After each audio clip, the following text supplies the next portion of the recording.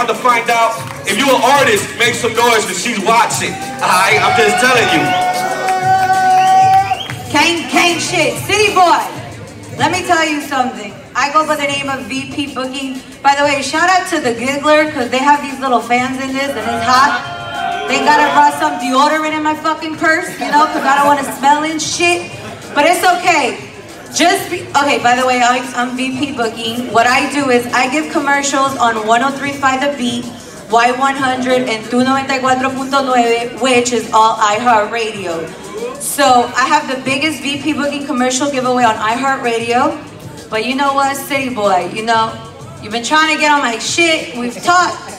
So I'm going to sponsor you for free due to the fact of the fuck up that they tried you because I fuck with you heavy. So we're gonna talk later. 954 Broward County in this bitch. That's all I wanted to say. Thank you. Hey, y'all keep it going, man. Make some noise for yourselves if you in the building, man. Make some noise.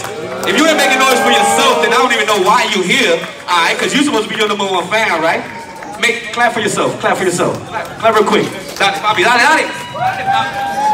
He don't clap for himself, but if you're an artist, clap for yourself right now, man. Make some fucking noise. Alright?